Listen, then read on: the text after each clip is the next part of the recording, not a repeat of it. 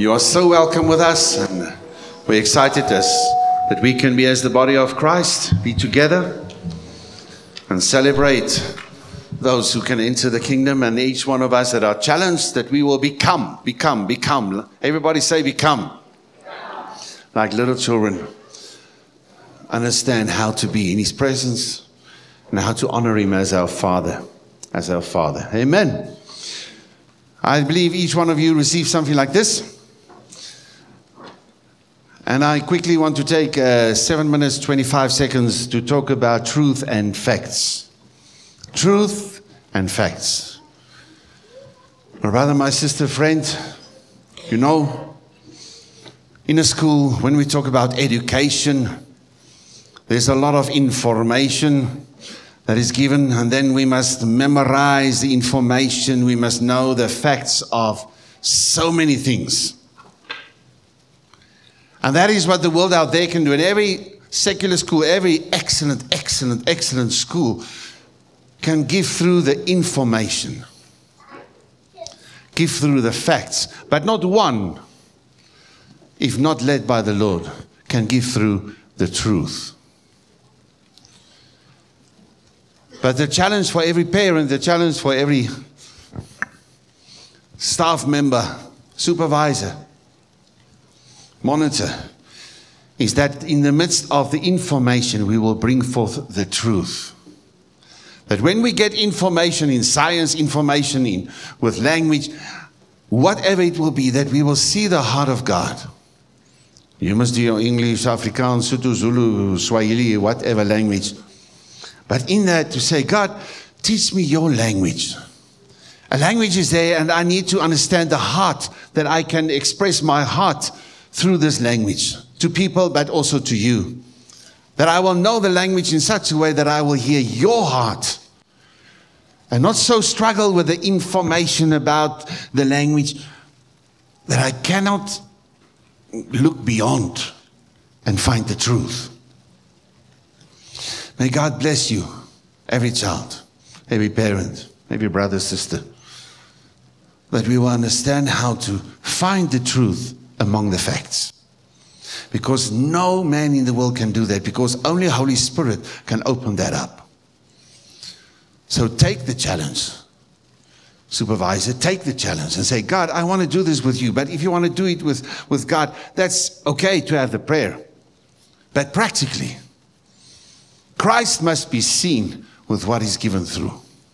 And Christ is the way, the truth, and the life. And we can, when in the midst of the information, you can show Him as the way. Then the child, every child will not find, when I know all this information, there's a future for me. No. When I find the way in the information, then there's a future for me. Then there's a future in Christ, with Christ, the way that the Father dreamt about me when He created me. Because you are not an accident. You are not here on earth because of some circumstances. But Father, Son, Holy Spirit, in the beginning, Genesis 1, God spoke, and it came into being. God spoke to the water and brought forth a fish. God spoke to the ground, He brought forth all the grass and everything. But then God looked at Himself and He spoke, and He said, let us make a man in our image. So Father, Son, Holy Spirit spoke to one another, and they said, let's make Philip. Let's make Letitia. Your name. Just quickly say your name. That's the name that God said when Father, Son, and Holy Spirit looked at one another, and they were excited, and they said, let us make. Everybody say their name. You were born in His heart. And whatever way the enemy wants to come and make your life a nightmare, that you must be a product of your circumstances, product of your past, product of your failures, or even product of your success. You're not a product of your success. You're a product of the heart of the Father. And based on the success in Christ, what He did as the perfect human being here on earth, you are the product of His success. That's why the word says, more than a conqueror, me and you. We can do all things through Christ who strengthens us. We have overcome the world. 1 John 4:4. Dear children, because greater is he that is in you than he who is in the world. The champion is in you. The champion of creation, the champion of the universe is living in you. Let's say, I will respect the champion of the world who's living in me. Amen. Can you remember that? Facts and truth. Based on truth, we will honor. Based on facts, we can judge. Everybody do this. That is, I honor. This, I judge. Now Isaiah says, if you take away the pointing of the finger, then your light will break through. You will be like a well-watered garden. You will reach your destiny if you can take away the pointing of the finger. Pointing of the finger based on right and wrong. At the tree of knowledge of good and evil, you and the snake can speak about what is right, what is wrong, what is right and what is wrong. And many times Christians are, a lot of them are very wrong. And sometimes some guys in the world without Christ are very right in what they do. And we are very wrong sometimes. And the testimony is then bad. But what's the difference? The fact that we can choose to honor him in spite of our mistakes, in spite of our shortcomings. Why? Because we have the awesome grace and privilege that we receive the one who's perfect, who's always right, who's always right, who's always right. And our right is in Christ. He is our righteousness. Righteousness, very big word, is your stature. The only stature that you can have in life is not because you did very well in your school and now you're going to study this and you're going to study that. That's nothing about stature. And for some, they will be the CEO, they will be this, they will be that. But when everything is tested as through fire, it's burned away. And the sum total of their lives, what a hell of a waste. By God's grace, it doesn't have to be our lives. Amen. But you have a stature, and that stature is in Christ. When we say, and I had God, is that the right word, tuned me about that. But we will ask a child, what do you want to become? Remember what we said? You don't ask the child, what do you want to become? You ask that if your child didn't give his life to Christ. But if your child gave your life to Christ, his life to Christ, that is the most awesome stature, privilege, place of victory that your child can ever have. And that is to become a child of God. And then as a child of God, to be raised up as a son of God in the Son of God. To be raised up as the bride of Christ, given by the Father to Jesus. That is who you can become. How do you want to serve God? That's what we need to ask. How do you want to love him on earth? Oh, as an engineer. I want to serve him as a doctor. I want to express my life and my love for God and express his heart to people as a doctor. I want to express his heart as an ambassador of Christ, as a teacher, as an engineer. But who you want to become? Oh, I had the awesome privilege to become all that I can become here on earth, and that is a child of God. And as a child of God, I'm growing to be faithful. I'm growing to mature. I'm growing to rise up in the stature of Christ. And the stature of Christ is more of him, less of me.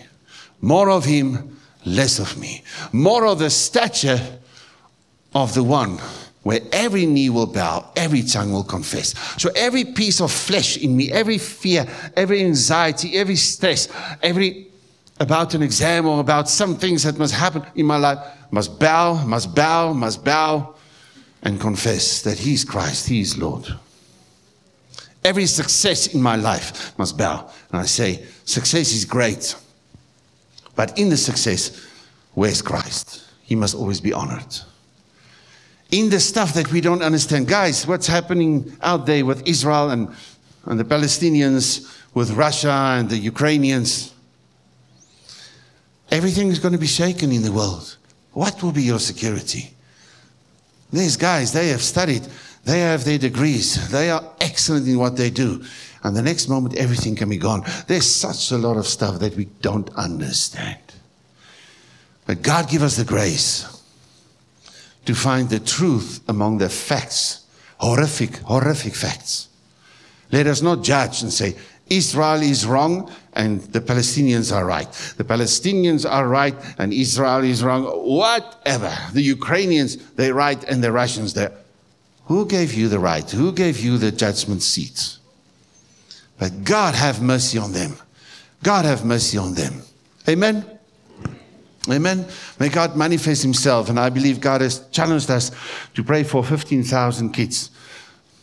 If they're under the rubble, if they're orphaned now, if what? God, manifest yourself supernaturally. Forgive the church where we didn't reach them yet. But help them, Lord. Because our father Abraham, through our father Abraham, there's a line of Christians, there's a line with the Jews, there's a line with the Arabs. I wonder what he's saying there in heaven. You know, as a father or as a mother, when your children, they fight, it's not lekker. Yeah, the descendants of Abraham, and they're all killing one another. They all hate one another. They're all this and that. No. God's grace, God's mercy will be on that place. You know, like that Christian hospital that was bombed and 500 dead. And I don't know how many thousand. What happened to them? But that was the name was about a Baptist hospital. That place was dedicated to God. And we stand by faith and say, no, please, Jesus, come and reveal yourself. May there be a Christian that just walk in that place under the guidance of the Spirit and say, in the name of Jesus, the presence of God will come down in this place. The presence of God will come down in this place. Jesus said, the works that I've done you will do, and greater works than this you will do. If the manna and the quails from heaven came, if the 5 loaves of bread and 2 fish fed the 7,000, how much more even? As we stand in the name of Jesus in that place that is dedicated to God, say, God, we pray that the medicine will just multiply, that the water will just multiply, that the food will just multiply. You are not called to judge. Judge ourselves and say, why can we not stand in the gap? Why can we not stand in the gap as if we are standing there in that hospital? Say, God, reveal yourself supernaturally. Please, Lord. Please, Lord, reveal yourself supernaturally.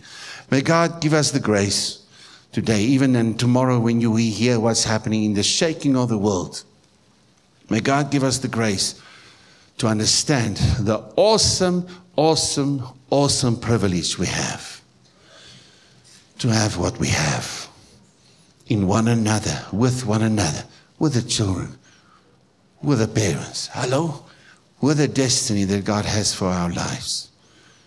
May God help us, because the word says in the end time more and more it will be wars and rumors of wars and earthquakes and pestilence and all this stuff will happen. The COVID, whatever.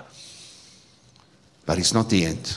The 666, but it's not the end. It's not the end. And then the one verse, and the gospel will be preached to all the nations, and then the end will come. So in all this shaking, in all this stuff, God's going to raise up an army. God's going to raise up a church where it's all about Him and nothing about themselves. And that mature church will reach the nations. And then the end will come. Christ is coming back for a victorious bride. I pray and I bless you that that will be what God has for us, and that we will understand through the Holy Spirit how to enter into that stature and destiny that God has for our lives. Amen. Thank you, Father, for who you are. Thank you for what you do in and through our lives, Lord. God, I pray that you will help us, each one of us, that we will be so safe in your perfect love that drives out all fear. God, so that through your peace, Lord, all anxiety will be stilled. through the joy and the excitement that you have about our future, we will find strength. I pray for each man or woman that's going through trauma, and even in the mind, even in the emotion, even in the heart, God, that you will just come and reveal yourself. As we also pray for the nations out there and the shaking that's happening, with everything that is shaken, raise up your children, Lord. Forgive every area, everything, so many things that we have done wrong in our lives already, Lord, and mistakes that we're going to make. But by your grace, through the cross of Christ, where we boast in nothing else except in your cross, help us, Lord. Help us to make the difference in this world, to live the dream that you have for us. God, I pray that you will help us so that the dream in your heart will be revealed to every child, that they will know how precious, awesomely precious they are. We thank you for that in Jesus' name. Amen. Amen.